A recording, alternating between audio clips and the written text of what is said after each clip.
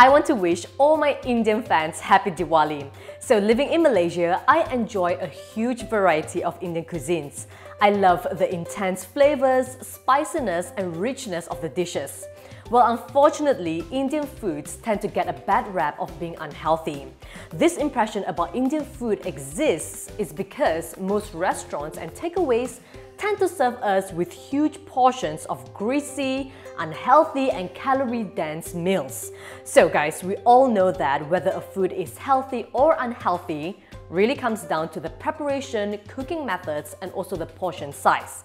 So the next time you were to cook or eat Indian foods, here are a few tips to make it healthier. Pack on the spices. The best way to flavor your food without adding extra calories is to use lots of herbs and spices. So experiment and use a huge variety of spices. Go easy on the oil and coconut milk. Indian curries are well known for their creaminess and oiliness. Try to use a non-stick pan and reduce the amount of oil used. Yes, coconut milk is very healthy and flavorful, however, it is still very high in saturated fat.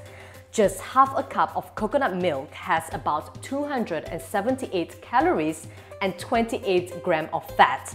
So you want to really reduce the amount used. Avoid cream-based stews or curries. So swap it for yogurt instead and go for tomato-based curries. Choose grill over deep frying. So avoid deep-fried foods such as pakora, samosas, onion bhaji, vada or even fried chicken.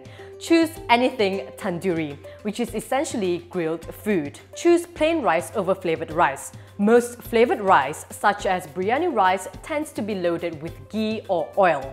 So for instance, 1 cup of cooked biryani rice has about 350 calories and 10 grams of fat, whereas 1 cup of cooked basmati plain rice only has less than 200 calories. Don't overdo it on rice. I'm sure we all know someone who would pile on a huge amount of rice on their plate. Remember guys, rice should only make up quarter of your meal. And finally, be wise about bread.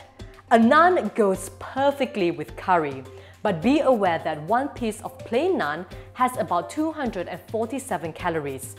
Butter or cheese naan can sometimes rack up to 400 calories. So choose lighter option and go for chapati instead, which only has 100 calories per piece. So follow these tips and you can enjoy Indian foods as part of a healthy and balanced diet. So I want to share with you some of my favorite Indian dishes which you can have for breakfast, lunch and dinner. Guys, I have to be honest and say that it can be quite intimidating to cook Indian food because of the huge varieties of spices used, and also it can take quite long to prepare a dish. So what I'm going to share with you is my take on some of my favorite Indian dishes. I've recreated them to make them healthier, and you can prep these dishes in under 30 minutes. So it's quick, easy and convenient. For breakfast, I love steamed idli. Instead of the traditional method, we want to add oats and vegetables into the mixture to make it a really filling breakfast. What you'll need are 3/4 cup of oats grinded into powder, 3/4 cup of rava, 3/4 cup of yogurt, half a cup of water, 1 small carrot grated, half a teaspoon of baking soda, half a teaspoon of mustard seeds, 2 green chilies finely chopped, 1 teaspoon of curry leaves finely chopped, about 6 to 7 crushed cashew nuts, half a tablespoon of canola oil and half a teaspoon of salt. So in a large bowl, add oats, rava and salt. Mix well. Then add in the yogurt and mix until well combined. Set aside. Heat half a tablespoon of oil over medium-high heat. Add in the mustard seeds, cashew nuts, green chilies and curry leaves. Sauté very quickly until they begin to pop. Then stir in the grated carrots and continue to sauté for another 1 to 2 minutes. Remove from heat. Add the cooked mixture and half a cup of water into the oats rava batter. Combine well. Grease idli plate with a little bit of oil. If you don't have it, just use 8 small stainless steel cups, just like what I'm doing here. And right before steaming, mix in the baking soda. Scoop the batter equally into the cups. Steam for about 12 to 15 minutes and serve warm. I like to have 2 idlis for breakfast with a side of light chutney or dal, So Rava is made from durum wheat, which has a higher protein content and is digested slowly. Oats, on the other hand, is known for its high fiber content. So the combination of Rava, oats and carrots will keep you fuller for longer and prevent overeating. These idlis are high in carbs and protein but low in fat. So they also make a great pre-workout snack to boost your energy and performance level. As for lunch, I'm going to show you how to make my mango spinach dal. So what I've used are half a cup of yellow lentils soaked and drained, 1 ripe mango peeled and diced, 1 cup of spinach washed and chopped, 3 cups of water, half a medium onion diced, 2 garlic cloves minced, half a tablespoon of ginger minced, 1/4 teaspoon of ground coriander, 1/4 teaspoon of ground turmeric, 1/4 teaspoon of cumin seeds, 1/4 teaspoon of cayenne pepper, half a teaspoon of salt divided, and half a tablespoon of canola oil. In a pot, add 2 cups of water, lentils, turmeric and 1/4 teaspoon of salt. Bring to a boil. Then reduce to a simmer and allow it to cook for about 15 minutes.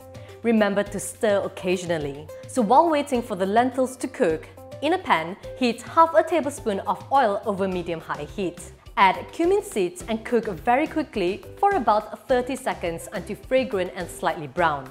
Then stir in the onion and cook for another 1 to 2 minutes until onions are golden brown and fragrant. Stir in the rest of the ingredients: garlic, ginger, coriander, cayenne pepper, and the remaining 1/4 teaspoon of salt. Continue to saute very quickly for another 1 minute. Remove from heat. Stir in the cooked mixture, mango and spinach into the lentils. Allow all the ingredients to simmer for another 15 minutes until the lentils are falling apart. Remember to keep stirring occasionally. Serve warm. This dish is bursting with flavors. I love the nutty and earthy flavor of the lentils combined with the sweetness of mango, and the spices really brings this dish together. For a balanced meal, serve it with 1 or 2 chapatis or 1 cup of cooked basmati rice. Lentils is also a great source of protein for vegetarians. So if you have never tried lentils before, it is time to add this superfood into your diet. And of course, for dinner, we have to cook curry. I mean, what is Indian food without curry?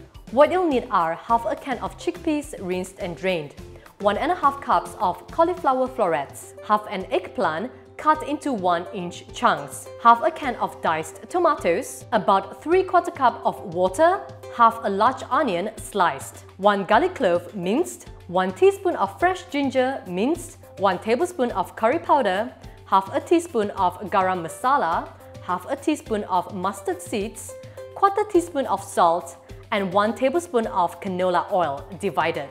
In a pot, heat half a tablespoon of oil over medium-high heat.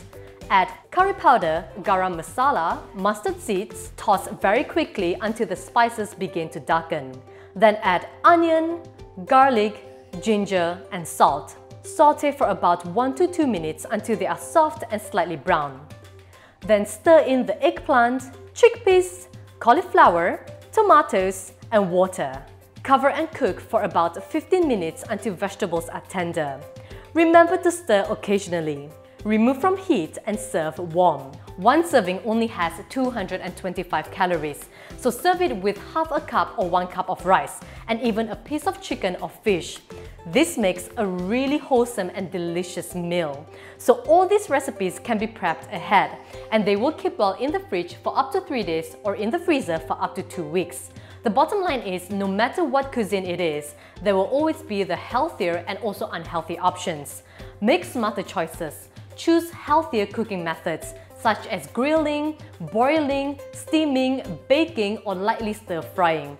If you're used to eating huge portions, start being aware of your portion size and remember to stay active on a daily basis, okay? So these are few of my favorite Indian dishes. What are your favorites? Let me know in the comments below.